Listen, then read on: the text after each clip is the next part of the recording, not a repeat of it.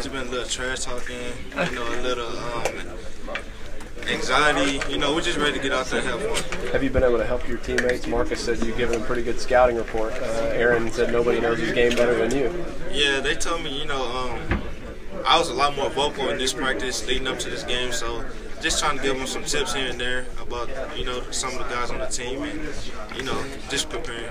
Wesley, you watched the injury with Aaron this year? Oh, yeah, I watched them plenty of times, They're always on ESPN, so, kind of a team that we've seen all season long. I know you communicated with those guys all through this year. How much was on them?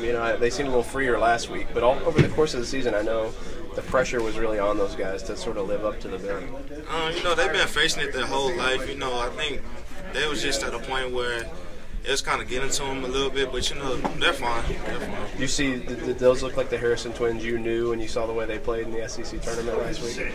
Oh yeah, they definitely did. They're real good. You can't take nothing away from them, so they look confident and they look ready to go.